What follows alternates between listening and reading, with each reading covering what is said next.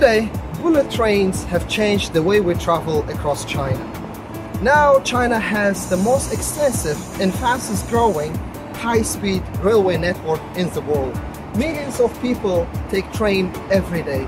So how do we ensure the safety of these trains and millions of passengers in a daily basis?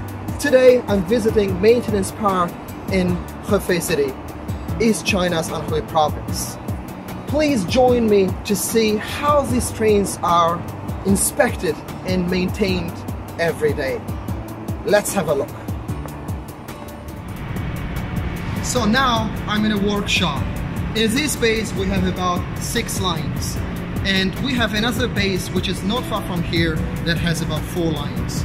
So in total up to 20 trains can be inspected and maintained in this base. And I have been told we have about 2 levels of inspection and maintenance. In grade 1 level we have trains that comes here in every 7,000 kilometers. That's about 2 to 3 days. And in grade 2 level of inspection that requires trains to come here in every 3 months.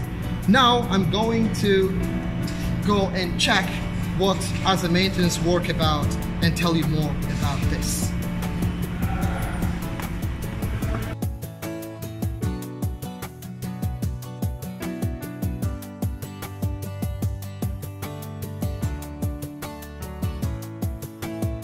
Alright, maintenance workers, they have to walk thousands of steps every day to check bottom, inside and the top of the train. Workers told me that they have to check almost thousands of screws and also over 200 of key components. That's a lot of work. I have been inspecting the whole maintenance park just now and I came across to the maintenance work.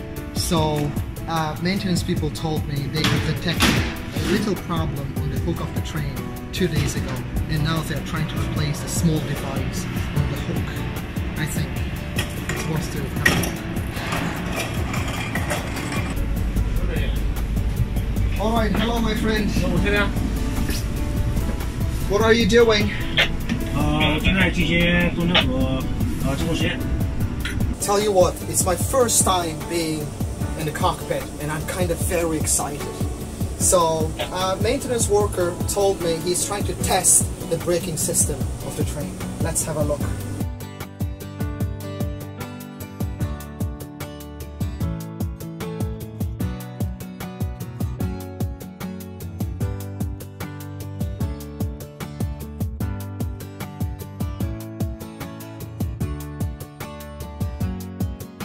So this is the system where they regulate the door, and mechanic told me this place is so important because this is how they ensure that the train is very safe, because at high-speed trains the door is very important. And also I have learned how to open and close the door. Cool.